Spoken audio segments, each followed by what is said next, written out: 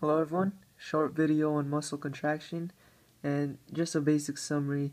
The proteins myosin and actin, they use ATP to contract the muscle. Alright, so we'll see how that works. So we have a skeletal muscle here which is made out of muscle fiber bundles, which are then made out of muscle fibers. Just taking a closer look at the muscle fiber. Muscle fibers are made out of myofibril, which you could say have segments called sarcomere. And sarcomere are segments between two z-lines, and we'll see that over here. These are the two z-lines, over here and over here.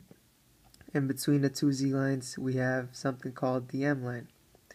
And myosin is the protein, the thick filament, which resides on the m-line. Okay? And actin is a thin filament, which resides on the z-line, these filaments over here. Okay, and basically the thick filament myosin, it uses ATP to pull the actin filaments closer to it. So basically you could see here that these two z-lines are going to contract and get closer together. That's how a muscle contracts. You can see that closer over here. This is the myosin and this is the actin. The myosin uses ATP to connect to the actin and pull it closer together.